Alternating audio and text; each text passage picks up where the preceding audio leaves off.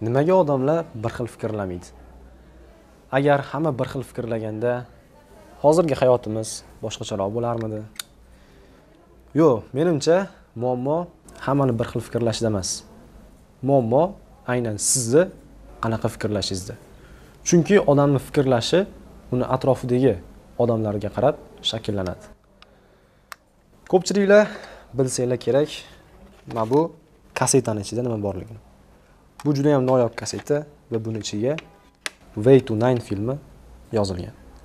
Hozir siz bilan birgalikda ushbu filmni tomosha qilamiz. Ha, aytgancha, yoningizga qog'oz, qalam va albatta shirinliklar olib olishni unutmang. Chunki filmda achchiq haqiqatlarni ko'rishga to'g'ri keladi.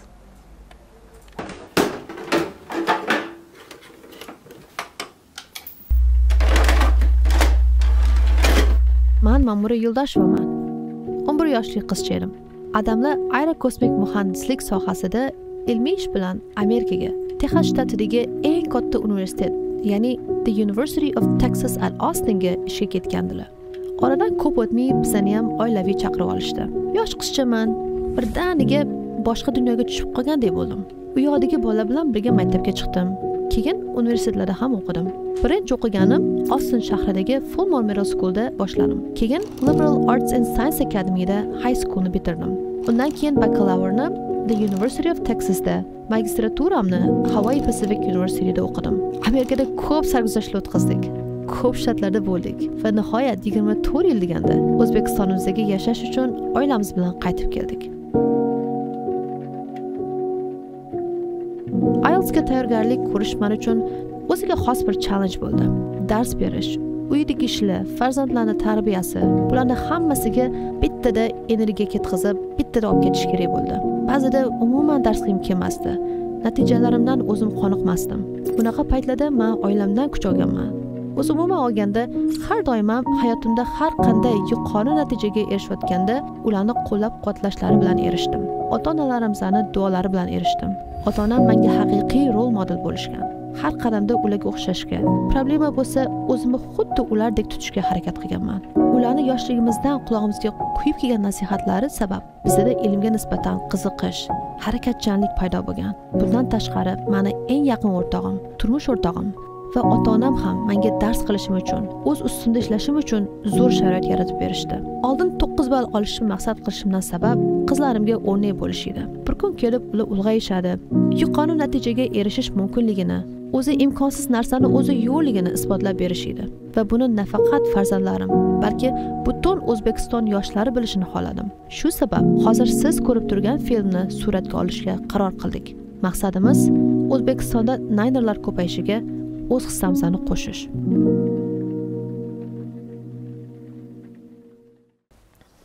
Assalomu alaykum. Men Mamura Yuldasheva, IELTSdan overall ballim 9. Ko'p studentlar menga so'radi, Mamura opa, qanaqa qilib IELTSdan 9 oldingiz? Bu impossible. Men aytamasligi, bu juda ham possible. Qanaqa qilib possible? Kichkina strategiyalarga, ayniqsa kichkina metodikalarga, detallarga e'tibor bersanglar, sizlar ham 9 ga erishsanglar bo'ladi. Misol uchun, ko'p studentlarni qiynaydigan joy listening testidagi section 3 va section 4. Bularni konteksti ham qiyinroq va savollantiruvi ham juda ham ajoyib. Keling birgalikda section 3 dan multiple choice savollariga e'tibor beramiz. Chunki multiple choice da ko'p studentlar qiynaladi. Section 3. You will hear a student called Tina asking Professor Van Diesen for advice on choosing courses. First, you have some time to look at questions 21 to 26. Mana hozir biz 6 ta savolni ko'rib chiqishimiz kerak. Shunga ulgurish kerak.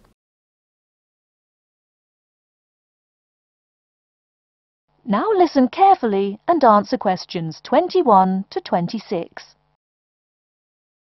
Hello, are you Professor Van Diesen? Yes, I am. And who might you be? Oh, sorry, my name is Tina. I'm a freshman here. They told me I should ask you for advice in choosing courses. Well, that's part of what I'm here for. Please come in and sit down. Now, what are your questions? I almost don't know. Everything is so confusing. Like, what is a specialized course? Oh, easy. A specialized course is one that is compulsory, meaning it's a requirement for your major and regular, so you can't place out by taking a proficiency exam. That sounds pretty strict. Then what are all these general courses? I seem to have to take so many. Nothing to be alarmed over. These are courses open to all students and not directly related to your major. The university offers these general courses to choose so that you can become more well-rounded individuals. For example, Okay. Eshkan bo'lsanglar, professor aytayapti, these courses are compulsory, meaning they are required. So, compulsory va required bu ikkalovi synonyms, kerakli kurslar degani. And they're regular, ya'ni ular har doim bo'ladigan darslar. Shuning uchun bizga hozir to'g'ri javobimiz C. Nimaga birinchisi emas, taking a proficiency exam? Chunki birinchi bo'lib kurs haqida gapirdi, compulsory and regular that you can place out of for the proficiency exam. Lekin specialized kurslarni defining characteristic shuki, ularni olish kerak va ular required. Endi qolganini eshitamiz. For example, I see you're a microbiology major, so it might be a good idea to take some literature or history courses so that you can know something besides all science. You mean these courses are like for fun? That might be one way to look at it, but don't tell the literature professor such a thing. Think of a general course as the opposite of a specified course. A specified course is one that pertains directly to your major. So, can I take any microbiology course I want? Let's see. Oh, those courses used to be open to microbiology students only. The good thing is now it's open to students on a flexible schedule, so it's not only for full-time students. So the answer... Mana shu yerda eshitgan bo'lsangiz, oxirga borib, it used to be, ya'ni oldin shunaqa edi. It used to be available for microbiology students only, ya'ni microbiology o'qiyotgan studentlarga oldin berilgan bu kurs. But good thing, ya'ni hozir yaxshi narsa shuki, it's open to anybody on a flexible schedule. Va oldin full-time and flexible degani bunisi o'tmaydi. Chunki hozir correct answer, flexible schedule, that's the key word. Shuning uchun bizning to'g'ri javobimiz C. Hop, endi davom etamiz. So the answer is yes, if you have the instructor's permission. May I ask you why you chose microbiology? Well, I also like plain old biology too. You know, full-size animals. I might even become a veterinarian. Could I take some biology classes? Well, they are open to full-time students only, which I believe is what you are. I don't know how a... Eshitgan bo'lsanglar, they are open to full-time students only. Bu yerda javobini exactly the way it's written berib qo'yibdi. Demak, savolga javobimiz B. Full-time students only. Davom etamiz. I don't know how a freshman would get along with microbiology, though. I mean, most of the students presently looking into it are from off-campus. Off-campus? Yes, you know, people who use it in their work at hospitals, laboratories, even a police detective. Why did you choose microbiology, if I may ask? I don't think you quite answered that. Well, Yana bitta savolga javobimiz chiqdi. Aytdiki, microbiology kurslarni kim oladi? Ya'ni bu who are interested degan so'zni boshqacha voyda sinonim bilan paraphrase qilayotgani, ya'ni microbiology kurslar kim uchun? Most of them are people from off campus, people who are not on campus. But it was a directly javob berib ketdi. Demak, answer B. Davom etamiz. eventually I want to be a doctor. At least my dad tells me so. If I may say so, young lady, you seem a little uncertain. Still, I think that might be a good idea for a career. Of course, if you're thinking about being either a doctor or a vet, you should take some medical science classes before you even think of applying to med school. Great! What should I take? There is one small problem. The new medical sciences building is under construction, so there are no experimental facilities available until next year. I'm afraid... Mana sizlarga 25-savol javobi clearly aytib qo'yibdi. 25-savol, medical science course will be opened next year because. Demak, biz bu yerda medical science binosini yoki kursini keyingi yil ochilishiga sabab qidiryapmiz. Bu yerda tushuntirgan birinchisi, there are no experimental facilities. Demak, eksperiment qilishga, ya'ni laboratoriya uchun joylar mavjud emas. Va hozirgina aytib ketdi, It won't be open because there are no experimental facilities until next year. Ya'ni keyingi yilgacha shunaqa joylar yo'q. Shuning uchun javobimiz darrov chiqdi. Bu A. Davom etamiz. I'm afraid you'll have to wait. But don't forget to take those courses at the first opportunity. Oh, bummer. Is there any other course you'd recommend for someone like me? Well, since you seem to like animals, have you ever thought about looking into environmental science? No, I never really thought about it before. Is it worthwhile? Quite. In fact, it's the fastest growing subject on this campus. Again, javobini shunday aytib qo'yibdi. It's the fastest growing subject on campus.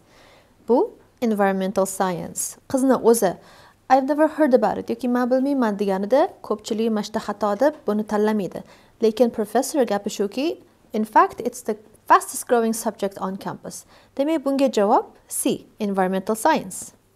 Mana endi multiple choice qanaqa ishlanishini ko'rdinglar va ko'p vaziyatlarda, har doim emas, ko'p vaziyatlarda javoblari sizlarga synonym yoki paraphrase bilan beriladi yoki question berilishdan keyingi etapga o'tayotganda sraz beriladi yoki bir pas turib discussion bo'lgandan keyin oxiriga qarab beriladi. Shunga e'tibor beringlar, so'zlarni, ya'ni audiodagi gapirilayotgan gaplarni chunk, ya'ni bo'linglar bilan eshitishga harakat qilinglar. Birinchi eshitayotgan keywordinglar shu ekan deb yozishga shoshilmanglar. Mana endi boshqacha turini ko'ramiz. Hozir multiple choice ga qaradik. Endi bu ham multiple choice ga o'xshagan, faqat difference shuki, bu yerda 3 ta topishimiz kerak. Bitta javob emas, 3 ta javob possible. Ya'ni which 3 compulsory courses must be taken? Ya'ni qaysi 3 ta required kurslar olinishi kerak. 1 2 3 4 5 6 7. Mana sizlarga 7 ta answer choice, shularning ichidan 3 ta tanlab olinadi. Bunda ehtiyot bo'linglar, ko'p discussion bo'lishi kerak. Mayda-mayda sectionlarga qarab savol bermaymiz, javob bermaymiz. Bu yerda katta discussion ichidan 3 ta javobni topib yozishimiz kerak. Boshladik. Before you hear the rest of the talk, you have some time to look at questions 27 to 30.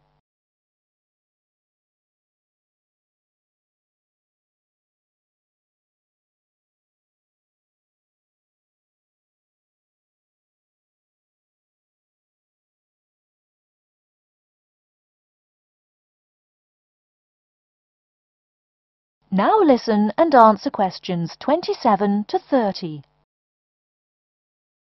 I'm sorry, I couldn't help noticing the long list of classes you've written out there. May I have a look? Oh, sure. Medical science, statistics, laboratory techniques, medicine, mathematics, computing. My, a bit of everything here. Is it too much? For your first semester, yes. What I suggest is starting out by taking the compulsory courses. Like we said before, the medical science can wait. Consider taking that in your sophomore year. I think I'd put off computing, too. I recommend to all freshmen that I talk to get the compulsory mathematics out of the way as early as possible, so take that one. It'll be one less difficult course you have to focus on when the science... Eshitgan bo'lsanglar, o'sha bittasi chiqdi, 3 tani bittasi chiqdi. Professor aytayotdi boshida, medical science can wait, ya'ni kutsa bo'ladi. Until your sophomore year, ya'ni 2-kurs yoki 2-yil o'qiyotgan paytda 2-yilgacha kutib tursa bo'ladi. Computingni ham put off qilaman, recommend qilaman deyapti. Put off degani keyingi paytga qoldirish. Demak, birinchi medical science ketdi, computing ketdi. Now he says, I recommend mathematics. Mana birinchi bo'lib mathematicsni tanladik. Davom etamiz. And you have to catch up on classes like laboratory techniques. Your major also requires statistics, so you have to balance 2 math classes, and no doubt you should take that. Otherwise, get your required medicine course out of the way by taking something theory-based. Oh, of course, and your environmental science class, if you're interested. The others can wait, though I think... Ana, ketma-ket deydi, ikkalovini aytib ketdi. Bu yerda laboratory techniques gapirganda, bu qachon? Biz conversation boshdan e'tibor berib kelayotganimizda bildikki, hali laboratoriya ochiq emas, ya'ni experimental facilities hali available emas. Shuning uchun kontekstga e'tibor berganda ham bilamizki, hali laboratory texnik o'rganishga vaqtli, chunki lab hali open emas. Undan keyin statistics olganda compulsory medicine kurslar bilan birga olganda, ya'ni you'll have to balance two mathematical courses dedi with your required medicine class. Undan keyin oxirida environmental science nimaga yetib ketdi? If you're interested, ya'ni bu compulsory emas. Though I think computing is definitely a good idea, even though it's not required. I see too on your paper there you seem to have... Mana shu e'tibor beringlar, ko'pchilik qaytib borib, yozgan narsasini o'chirib, computingga dumaloq qilib qo'yadi eshitgani uchun. Lekin bu yerda computing not required hozir. Buni boshda aytib o'tib ketdi, I'll put it off until next year. Demak, bu yerda kiritgan javobimiz mathematics, statistics va medicine. Endi biz yana boshqacha turli savolga qaraymiz.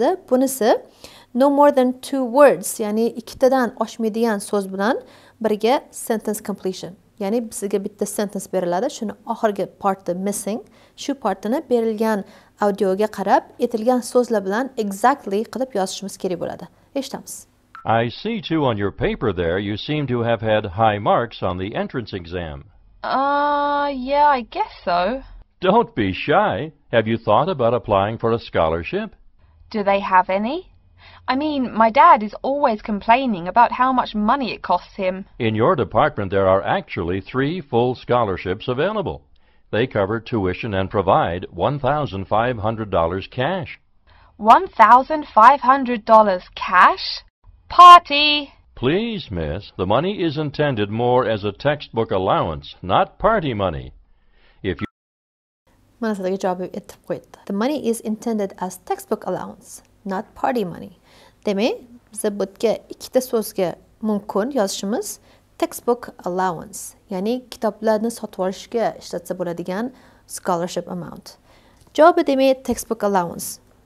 Mana ko'rdinglar, 3 xil masalaga qaradik, 3 xil savol turlariga qaradik, multiple choice bittasi, ikkinchisi berilgan audio discussion ichidan 3 ta javob topish, bu ham multiple choice ga o'xshagan. Undan keyin sentence completion. Ko'p studentlar qiylaydigan narsa bu multiple choice. Buni bilsanglar, e'tibor beringlar. Multiple choice'da listening paytida boshdan oxirigacha ma'nosini buzmasdan, fokus yo'qotmasdan e'tibor bilan eshitishlik kerak bo'ladi. Va eshitgan narsalarni yozib olmanglar, prosta make a note yoniga yozib qo'ysanglar bo'ladi. Lekin gapirib bo'lgandan keyin shu keyingi savolga o'tishdan oldin o'sha javobi aniq bo'lishi kerak. Mana shu 3 xil savollarni ko'rib chiqdik. Shu aytilgan strategiyalarni qo'llasangiz albatta foydali bo'ladi. Xo'p, mana bugun bizda special guest bor, kanadiyalik Abror, o'zbek. Xush kelibsiz bugun. Bular IELTS dan birinchi o'ta topshirganlarida overall band score 8.5 chiqdi. Bu juda ham impressive score. Bunga qanaqa qilib erishdingiz? Men o'zi O'zbekistonda tug'ilganman, Toshkentda, lekin 1 yoshga to'lmasimdan adamni o'qishlari bilan Amerikaga ko'chganman. Missouri degan shtatda, St. Louis degan shaharga ko'chganmiz. Keyin o'tda 7 yil yashaganmiz, 8 yoshligimgacha. Ungacha O'zbekistonga ham qaytmadik. Shu 8 yoshligimda uje o'zimni amerikanskiy his qilardim-da. O'zbekistonga umuman qaytmadim. Maktabga borib, maqyasda, ha. Bog'cha, maktab, o'rtoqlar hammasi amerikansda. Keyin 8 yoshligimizda, 8 yoshligimda ham dokument chiqdi O'zbekistonga qaytishga, ham Kanadaga ko'chdik. O'shanga rosa ko'p tomondan o'zgarish bo'ldi. Ish qilib Kanadaga ko'chdik birinchi, keyin O'zbekistonga birinchi martaga qaytdik. O'shandan keyin har yil ketgan yerdan beri endi birinchi marta O'zbekistonga o'sha 8 yoshdan keyin borgansizlar Kanadaga. Shunaqa. Keyin Kanadaga ham ko'chdik, o'sha mahal O'zbekistonga ham qaytdik 3-4 oyga. O'shanga meni uchun rosa ko'p o'zgarishlar bo'ldi. O'sha yoshimdan boshlab, o'shandan beri o'zi Kanadada yashayman. Hozir 9 yil bo'ldi Kanadaga ko'chganimizga. Keyin o'shandan beri har yil O'zbekistonga kelamiz 3-4 oy. O'shandan beri men o'zimni o'zbekdek hisoblayman. Lekin yoshligimda so'raganingizda men o'zim amerikanец derdim, bilmaganim uchun. Bu yerda hozir juda ko'p savollar keldi menga shu aytgan stories o'zida birinchi bo'lib, yoshligi 8 yoshda odam baribir o'zini biladi-da u paytda. What they like, what they don't like, 8 yoshli boladan so'rasangiz aytib bera oladi. Siz endi o'sha paytda o'zingizni Amerikada yashayman deb his qilib, yo'q, his qilmasdan, endi Amerikada yashab, shu meni anaqa o'rtoqlarim, mana uyim degansiz. Kanadaga ko'chganda qanaqa his qilgansiz? Qanaqa bo'lgan o'tda? O'tda anaqa endi sharoitlar menimcha endi o'tda yashamaganman, menimcha similar, to'g'rimi? Amerika bilan o'tda. So uncha sharoit tomondan unaqa shok bo'lmagan bo'lsa ham odamlar qanaqa bo'lgan, o'tda o'zi sizdan nima kutilgan, o'tda expectation, misol uchun 8 yosh bo'lib 9 yosh maktabga borgan paytingiz o'tda qanaqa o'zgarishlar bo'lgan? Shu haqida aytib bersangiz. Men 8 yoshligimda baribir anaqa yo'q edi, nima edi, nima desa bo'ladi. Sog'inmovdim Amerikani. Hali yosh bola edim, hali misol uchun o'rtoqlarimni, maktabimni unaqalarni sog'inch hali rivojlanmovdi menda. Lekin baribir Amerika bilan Kanadani farqi ozgina bilingan. Qaysi tomondan? Biz Amerikada St. Louis degan shaharda yashaganmiz, aytdim уже. O't center bo'lganda, uzr, o't rural area deydi ingliz tilida. Juda ham kichkinaroq shahar bo'lgan. Very small town deydi ingliz tilida. Hamma bir-birini taniydi, qo'shnilar ham bir-biriga yaqin. Keyin o'tdi Amerikada o'zi umuman Kanadadan ko'ra o'zbeklar ko'proq. A lot more Uzbek people. There are a lot more Uzbek people. Excuse me, in America. There were a lot more.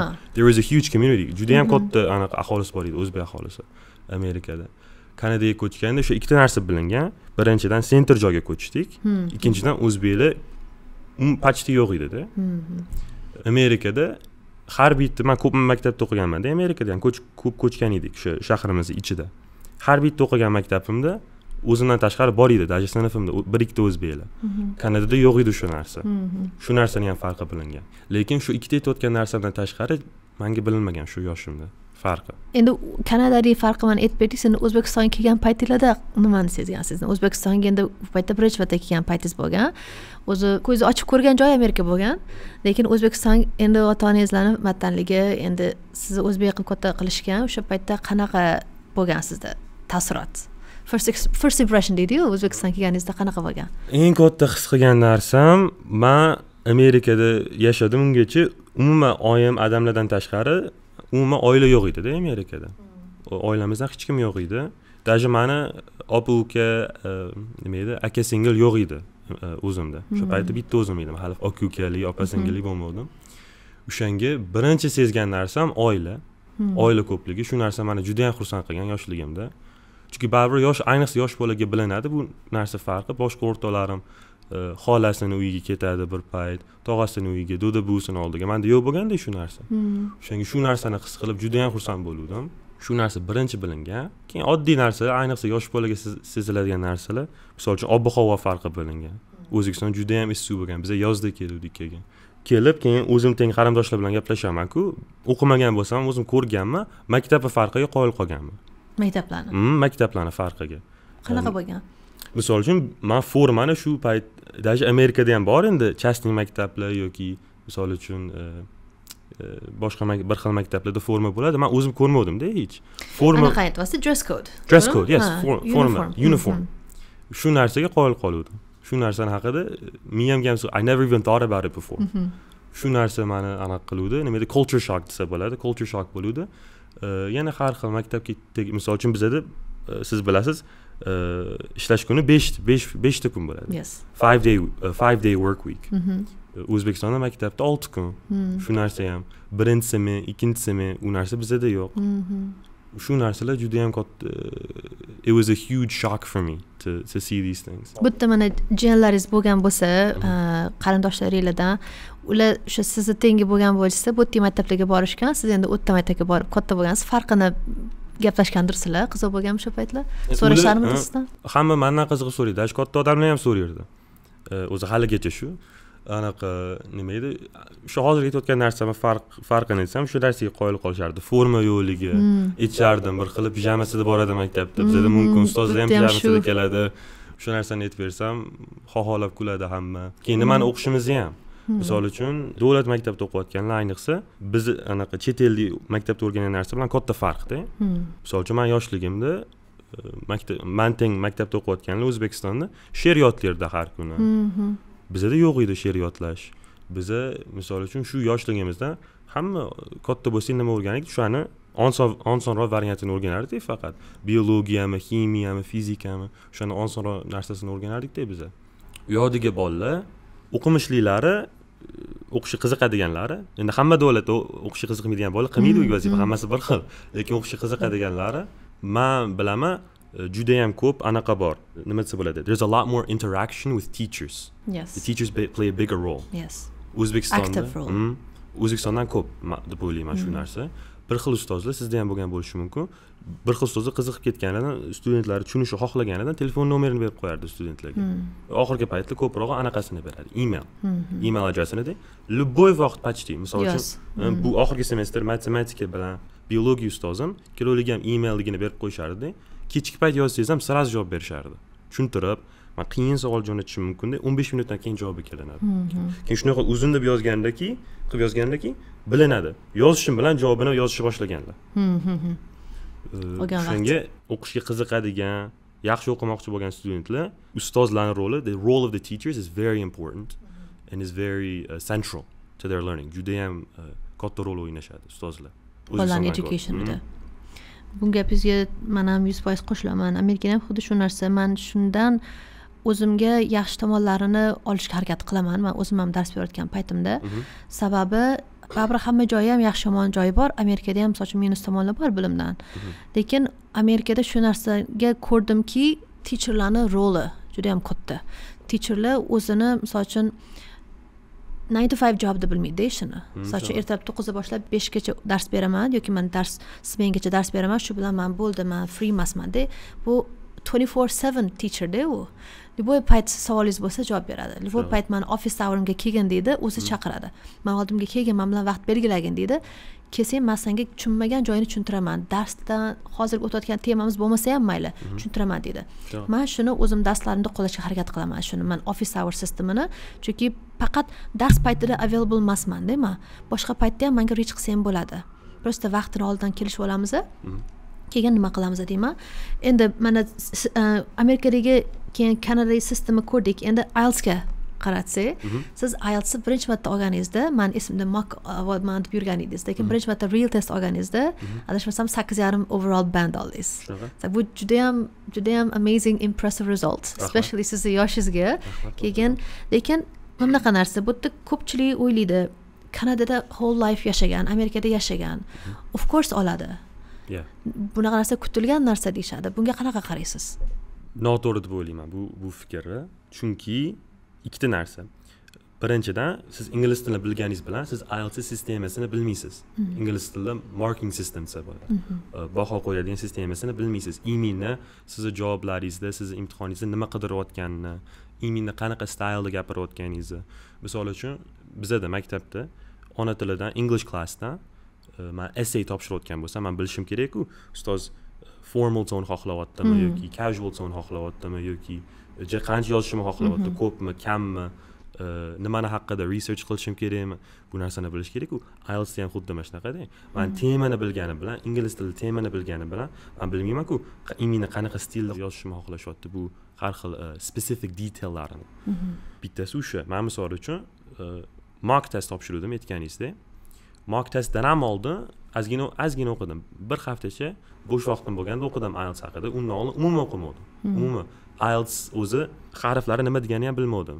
International nimadir bilmadim nimaligini. Keyin bir haftacha ozgina o'qidim, keyin topshirdim-da mockni. Даже o'sha bir hafta o'qimaganimda ham men menimcha mockda ham 8 olgandim-da. Men 8 olmas edim, menimcha 7 olardim deb o'ylayman. Chunki bilmas edimda, umuman qanaqa yozishimni xohlashyapti, nima qilish kerak mana shunaqa vaqt bilmas edimda.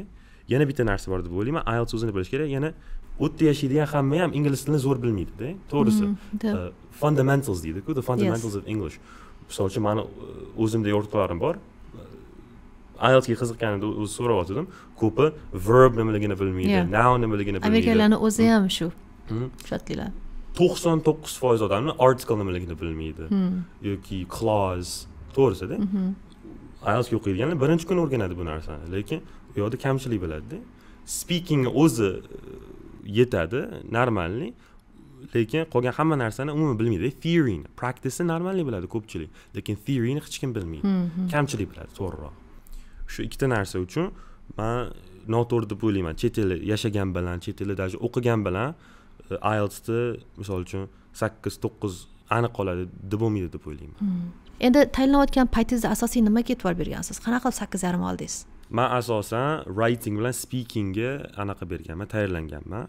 Negaki writing bilan speakingda anaqa rubric bo'yicha anaqa baho qo'yiladi. Listening bilan readingdagi prosta bu anaqa baland olsa bo'ldi, bu nomerdan katta olsa bo'ldi emas edi-da. Anaqa speaking bilan writingda kind of system, it's more of a system, it's more complicated.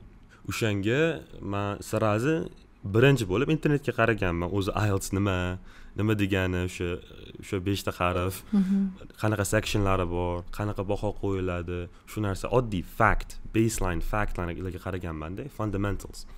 Uch topshirgan odam bo'lsa, qiyinda, chunki bir xil mamlat baribir bilmaysiz-da. Bir joy mana bunaqa deyish mumkin, ikkinchi joy mana bunaqa deyish mumkin. Общий faktlarni o'rgansangiz bo'ladi o'zingiz. Lekin ingliz tili nuance, small details, boshqa narsalarga kimdir kerak-da, feedback berishga, advice berishga, bizga o'rgatishga. Endi siz tayinlayotgan paytingizda speakingdan ham qanaqadir practice qilganmisiz? Misol uchun nima deb o'ylagan, nima deb qanaqa kutgansiz? O'zi writingdan baland olamanmi deb, chunki birinchi marta o'tganda ko'p studentlar ana mock bilan qilsa ham o'zini way'da yozadi-da. O'zingizni own writing stylingiz bor. O'sha writing style endi qanaqa qilib adjust qilgansiz? Oson bo'lganmi yo qiyin bo'lganmi? Yo'q, qiyin bo'lgan. O'zim Kanadani maktablarini writing style'ga qaraganingizda ham birinchidan men slishkim ko'p yozaman. Fikrlarim ko'p bo'lgan. Shu narsa men maktab uchun vaqtim bo'ladi, to'g'rilashga, qarashga, narsani olib tashlashga bemalol vaqtingiz bo'ladi, misol uchun essay topshirayotgan bo'lsangiz. Lekin IELTSda bunaqa vaqt yo'q-da, 1 soatingiz bo'ladi ikkita narsani yozishga. O'shanga sirazi kerakli informatsiyani chiqarishingiz kerak, keyin qo'ldan kelgancha to'g'rilashingiz kerak, bo'ldi, vaqtingiz tugadi. Shu ikkita narsaga juda ham kuchli qarashim kerak bo'lgan. Ko'p yozish, keyin hech kim ko'p fikrni qo'shish bermaslik. O'shanga shu narsaga qarash kerak bo'lgan, keyin IELTS structure'ga. Men o'rganganman essaylarga, yozayotgan narsalarimga maktabda structure ishlatishga. Lekin IELTSga boshqacha-da. Hozir aytayotgan gaplarim asosiy. Make it simple, make it short bo'lganda. Shu narsa. Takror sizga anaqasi teskarisi, stylisi teskarisi. Exact opposite. Keyin uni ustida men bilaman, даже IELTS topshiradiganlar, I know people who have taken the test. Ular o'zi menga o'xshagan ingliz tili ona tili почти, lekin ular slishkim sodda qilib olishdi. O'shanga baho oldi examiner. Ular ham keyin oxiri writingdan past chiqdi. Chunki ular overcorrection bo'ldi. Slishkim o'sha narsani to'g'riladi-da, juda ham sodda bo'lib ketdi. Only simple sentences.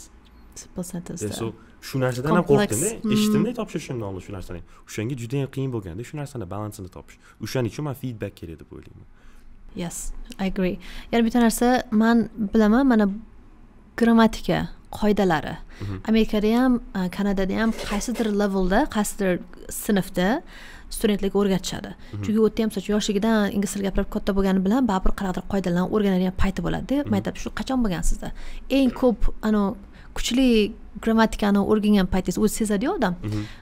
Qaysi bo'lgan o'sha payt? Va qanaqa mana bu yerdagi studentlarga, IELTSga tayyorlanayotgan studentlarga, mana endi boshlayotganlarga, misol uchun, ular ingliz tilini bazasi bordir, lekin IELTSga tayyorlanayotgan bo'ladi va IELTSga tayyorlanayotganda nima ulardan talab qilinishini tushuna olmaydi-da. Chunki birinchidan IELTS complex bir tomondan qarasangiz, lekin bir tomondan ham simple. Endi agar bazangiz bo'lsa, ingliz tilidan foundation knowledge bo'lsa, unda prosta o'tda strategiyasini bilib olsangiz bo'ldi. Lekin bazangiz unchalik strong bo'lmasa, hali kuchli anaqasi fundamenti bo'lmasa, baribir studentlar so'raydi, "Ha, birinchi grammatikani o'rganaymi yoki vocabulary ko'paytiraymi, nimani qilay birinchi?" degan savol bo'ladi.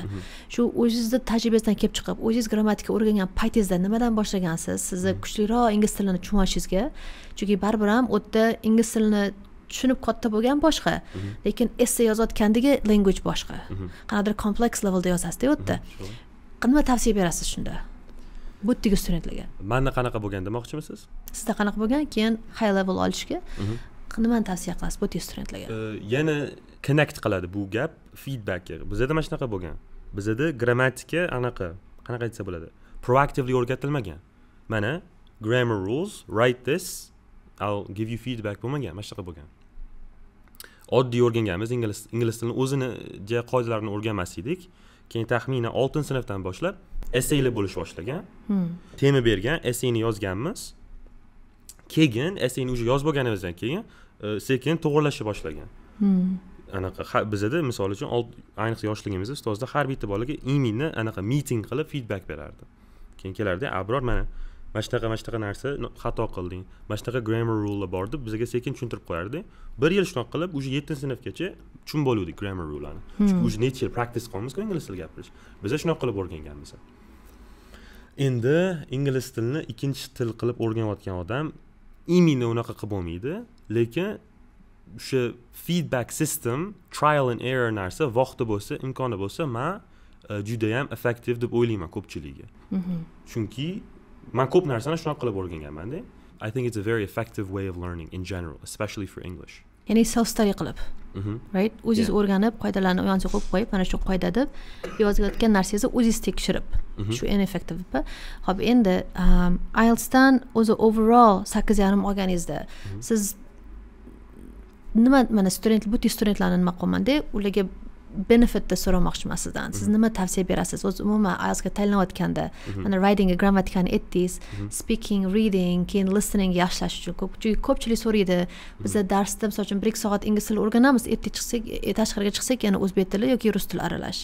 Anaqa muhit qiyin-da, bu topish qiyin ingliz tili muhiti. Shuning uchun nima tavsiya berasiz? Qanaqa qilib o'ziga muhitni yaratish mumkin? Keyin qanaqa qilib katta ball olishga taylanish mumkin?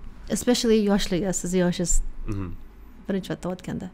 Qarang, men shu tomondan advice kelib chiqib beraman. Men o'zim ingliz tilini misol uchun qiynalib o'rganmagan bo'lsam ham, men atrofimda rosa ko'p tanishlar O'zbekistonda o'rganadi. Men yordam beraman ko'pchiligiga endi on a personal level. Yana Kanadada ham juda ham ko'p o'rtoqlarim, ayniqsa yoshligimda endi kelgan immigrantlar edi. Ingliz tilini hali bilmaydi, sekin-sekin o'rganuvdi-da. Ularga men yordam bergan edim. Eng kuchli narsa baribir immersion-da. Shu ingliz tiliga kirib ketish. Atrofingizda hamma narsangiz, misol uchun chet elga ko'chsangiz, ingliz tili gapiradigan davlatga ko'chsangiz, u eng kuchligi. Yes. Lekin men o'ylayman, meni perspektivim shuki, O'zbekistonda bo'lib turib ham ozgina shu narsani replicate qilsa bo'ladi. Misol uchun, mana darsingizni qilyapsiz, sentrga keldingiz, 2 soatdan keyin chiqdingiz deylik. Social mediada ham, kinolaringizda ham, ko'rayotgan seriallarni ham hammasini ingliz tiliga o'girsa bo'ladi. Balkim sizni anaqa nima deydi, co-studentlar bilan ko'rishib, faqat ingliz tilida gaplashsangiz bo'ladi, borib kafedan haqlarga borib, ozgina o'tirish qilib, boya aytganimizdek, ustoz yaxshi bo'lsa, ustoz bilan ham gaplashsa bo'ladi, darsha maktabdan keyin. O'ziga o'zi practice qilsa bo'ladi, o'ziga o'zi homework o'ylab chiqsa bo'ladi, o'zi bor homeworkdan ko'proq. Mana shunday qilib, odam o'ziga kind of artificial immersion qilsa bo'ladi deb o'ylayman. Men o'zim ham ko'rganman odamlar shunaqa qilganda-da. Men o'sha eng kuchligi deb o'ylayman. Odamning miyasi, in my opinion, ko'rgan narsam bo'yicha, the goal is to be able to think in English. Not just IELTS. Yeah, be able to think in English in general. That's when you notice a transition. Bilinadi. Ingliz tilini bilmaydi, keyin biladiki o'tishga shu narsa deb o'ylayman. Fikrlash o'zbek ingliz tilida bo'lsa, eng kuchli narsa immersion deb o'ylayman o'shaning uchun. Mana reading comprehension put the problem. Juda ham katta problem. Chunki ko'pchilik time etmaganda hamda, ya'ni imtihon timed-ku, reading comprehension, reading exam timed. 3 ta passage o'qib javob berish kerak, 40 ta savol hammasi bo'libdi. Endi bu yerda ko'pchilik timedan muammo. Chunki vaqt yetmaydi, tekst tushunib olishimga deyshadi. Bunga nima advice berasiz? Men faqat practice-ni maslahat bera olaman, lekin practice ham nima desa bo'ladi, work smarter not harder da. Aql bilan ham qilsa bo'ladi. Bizda даже nima edi, Kanadadagi studentlarda ham bu narsa bor-da. Misol uchun kitob o'qib, shuni haqida essay yozish kerak, book report deydi bizda. Shu narsada ham bizda manday bolalar, 17-18 yoshli bolalar ham qiynaladi o'qiyotgan narsasiga aniq qilishga. Bizda o'shanga ustozlar, bizda ustozlar ko'proq harakat qiladi-ku. Kitob beradi, shu bilan birga paket beradi. Har bitta chapter, passage, chapter o'qib bo'lganingizdan keyin siz keyin shu package qarab, har xil anaqa savollarga javob berishingiz kerak. Shularga javob bera olmasangiz, to'g'ri, siz kirib boshqatdan o'qishingiz kerak. Ya'ni har bitta sectionga, ya'ni har bitta chapterga detailed information bor. Package beradi. Package bor. Keyin shu savolni chapterni o'qib bo'ldingiz, mana endi package u baho qo'yilmaydi. U prosta tekshiradi. Anaqa nima edi? Siz understand qilasizmi, tushunyapsizmi, yaxshilab o'qiyotgan narsangizni. Shunaqa narsalar mashq qilingandan bizda men uchun katta problema emas. Reading comprehension. To'g'ri, men ingliz tilini bilaman, lekin даже o'zimni sinfdoshlarim, tengdoshlarimga nisbatan ham aytaman. Bu yoqda Kanadada. Chunki men shu narsani ustozlar bergan anaqa toollarni men juda ham hurmat qilganman. I was very grateful for the opportunity and I made use of it very much. o'shanga mana shunaqa hozir aytganimdagi baribir anaqa onlayn ham topsangiz bo'ladi mana shunaqa exerciselar mana shunaqa packagelar taking. Mana endi IELTS journeys haqida eshitdim. Endi kelajagi nima? Qanaqa planlaringiz bor? Hozir to'g'risini aytsam, for the immediate future, hozirgi keyingi yil misol uchun birinchidan albatta high school bitirmoqchiman, 12-sinfni bitirmoqchiman. Keyin bizda ko'pchilik nima qilyapti? Oxirgi paytlar har xil sabablar uchun ko'pchilik gap year olyapti. High school anaqa bitirgandan keyin, 12ni bitirgandan keyin 1 yil, bir xil dashi 2 yil anaqa o'qimayapti-da. Ishlaydi yoki internshipga kiradi yoki apprenticeship programga kiradi. Men shunaqaga chiqmoqchiman. Yana nimaki, keyingi yilgacha xudo xolasa yana dars tayyorlanib IELTS'ni 9 ga oshirmoqchiman. Men o'ylayman, ishlasa odam, ayniqsa Amerika, Kanadada ko'p menga o'xshaganlar, inskiga topshirayotganlar hech ham normalniy ishda ishlamagan, ko'rmagan, o'ylab ko'rmagan. Men hozir ertaga o'zimga o'zim responsible bo'lib qolsam, financially qanaqa yashayman, qanaqa ish topaman deydi, o'ylamaydi-da. Hamma mana shunaqa anaqaga kiryapti, major kiryapti, men ham shunga kiraman, haliroq hal qilaman deydi. Trend bo'lib, oxiri 4 yil anaqa bitiradi institutda, most likely in debt. Yes. Keyin anaqa workforce ga chiqadi-da, voy, noto'g'ri narsani talab qo'yaman deydi. Men o'ylayman, men ozgina ishlasam, o'zim ko'rsam, how the job market is, how maybe the economy is practically. Men informed decision nima qilsam bo'ladi deb o'ylayman. Eng ko'p aql bilan qilsam bo'ladi shu qarorni deb o'ylayman. Tushuntir oldimmi? Yes, very good choice actually. Va anaqa clever way, I think. Right? Because ko'p studentlar mana shu college kirayotganda they don't know what they want, but they know they have to go to college. Bu xuddi IELTS olishim kerak, lekin bilmayman nima yeyotganim degan narsa-da. Maqsad bo'lish kerak, to'g'rimi? Xo'p, endi mana oxirgi savolim sizdan juda ham ko'p ma'lumot berdingiz, buning uchun juda xursand bo'ldim. Ayniqsa menimcha bu yerga yoshlar uchun juda ham foydali, ayniqsa study abroad qilmoqchi bo'lganlar uchun. Yana oxirgi savol shu kameraga qarab studentlarga ayting, oxirgi so'zlaringiz, ya'ni IELTS ga tayyorlanishayotganda nimaga e'tibor berish kerak, qanday encouraging so'zlaringiz. Undan keyin study abroad qilmoqchi bo'lganlar. Bu yerda ko'pchilik yosh paytidan, mana shu 16-17 yoshdan boshlab kelajagiga plan qiladi. Ya'ni kelajakda mana shu ingliz tilini hozir o'rgansam, men bu yoshda IELTS topshiraman, keyin men bu kollejga kirishga harakat qilaman. Bu menimcha juda ham aqlli narsa, chunki tiqilib qolganda kollejga boraman emasda, shuni plan qilib kelishyapti. Mamura aytganlarida men o'ylayman, eng aqlli, the smartest thing you can do is to go in with a plan, a detailed plan. Planingizda, rejangizda qanaqa joy bo'lsin, unisini o'zim tushunib olaman degan joy bo'lmasin. Qo'ldan kelgancha plan qilish kerak odam. Keyin maslahat olib, anaqa juda ham intelligently shu plan qilish kerak. Keyin men o'ylayman, shu narsani qilsa very general advice, lekin eng effective advice deb o'ylayman. Men o'zim ko'rganman, o'zim odamlarda bo'lgan shu narsa, tanishlarda bo'lgan, ko'p ko'rganman-da. Plani bor odam always more likely to succeed than someone with a plan that has gaps. Anaqa ineffective plandan impractical. Shanga, if you have a plan, you should stay consistent with it and be flexible when necessary. And I think if you do this, then you will succeed one way or another. Very good. Rahmat kattakon. Vaqtingiz uchun rahmat. Siz o'qishlaringizda, kelajakdagi planlaringizda sizga katta success tilaymiz. Hamma niyatlaringizga yeting. Xudo xolasa 9larga ham erishib bering. Eng kichik yosh bo'lgan 9 olgan o'zbek bo'lib bering va kelayotgan bu yerga o'zimizni O'zbekiston tilini ham encourage qilishda charchamang. Rahmat kattakon. Rahmat sizlarga. Mamura opa, sizga bitta savol. Siz readingda qanaqa strategiyalar ishlatdingiz baland band score olish uchun?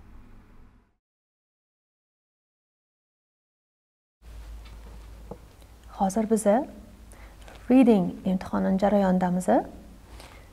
Mana reading atmosphere imtihon kuni listening sectiondan keyin keladigan reading section. Taxminan 1 soat davom etadi. 3 ta passage berilgan, 40 ta savol. Birinchisi matching headings. Ko'pchilik qiynaladigan section matching headings. Bunda sizlarga list beriladi. Listdan sizlar har xil paragraflarga to'g'ri, ya'ni o'rinli title topish kerak bo'ladi. Xo'p, mana birinchisi high levels of energy. Find conflict or difference of opinion invigorating. Invigorating. That's like energizing. It's a good thing. It's a positive thing. So find conflict invigorating, so they like challenge. These people enjoy the energy that they get from challenge. So qaysi biri endi to'g'ri keladi? Personality likes challenge and direct communication. Direct communication haqida bu information bermagan uncha. A lively and positive person depicted.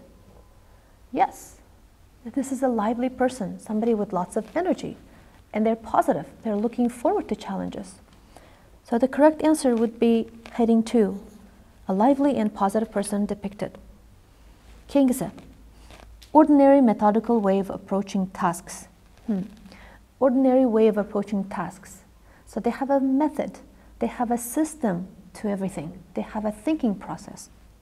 Focus is very much on the task, so they're focused on the task. Hamma attention taskda va detallada. Demak, bu odam detalga e'tibor berar ekan va focused, ya'ni cho'chimasdan javob beradi. Demak, calm and factual bo'lishi mumkin. Chunki cautious emas, cautious demak warning, ya'ni ehtiyot bo'lib degan ma'noda. Considerable, bu haqida gap ketmayapti. Demak, to'g'ri javob calm and factual, personality illustrated. IV. Hop. Keyingisi, good listeners. Good listeners solicit everyone's opinion. Demak, hammani fikrini o'ylaydigan odam. Change threatens the status quo. Ya'ni common narsani o'zgartirmoqchi bo'lgan narsadan qo'rqishadi. O'zgarish uncha xohlashmaydi. So, is it somebody cautious? Kimdir bir nimadan ehtiyot bo'lib qaraydigan yoki considerable, bir nimani consider qiladi, lekin boshqalarni o'ylab ish qiladigan odam. Yes. Need time to consider the changes. To'ppa-to'g'ri. Mana shu cautious and considerable. Xo'p, keyingisi, bunisi ham ko'pchiligiga juda ham ko'p muammo olib keltiradi, bosh og'riq olib keltiradi. True, false, not given. True, false, not given. Qaysi statement to'g'ri, qaysi statement noto'g'ri, qaysi biri umuman tekstda yo'q. Xo'p, qani birinchisi. It's believed that sanguine people do not like variety. Sanguine. Sanguine degan so'zni bilmayman. Nima degani sanguine? Qani o'qib ko'ringchi. Sanguine. Sanguine people, they love change. They enjoy the company of others. Oh, demak, sanguine qanaqadir positive odamga synonym bo'lsa kerak. Okay, they don't like variety.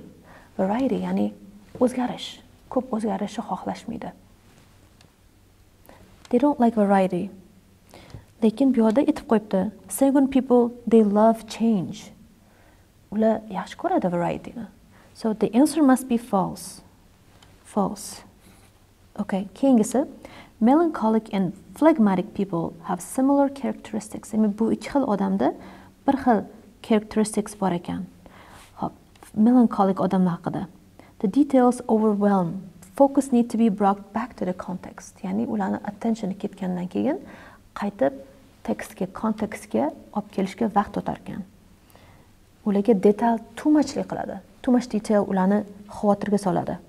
Hop, phlegmatic odamlar qanaqa? Ular they're not comfortable with conflict. Conflict bu qanaqadir misunderstanding, miscommunication, qanaqadir bitta problem. So they're not comfortable with this problem. They need time to adapt.